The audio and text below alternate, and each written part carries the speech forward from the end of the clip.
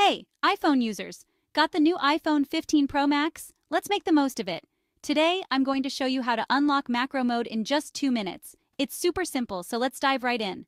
First things first, open your camera app. Make sure you're in either photo or video mode. Got it? Cool, now here's the fun part.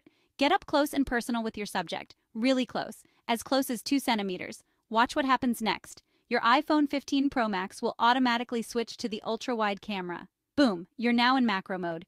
Notice how the details just pop? It's like discovering a whole new world. So why is macro mode such a game changer? Well, it allows you to capture those tiny details that you'd normally miss.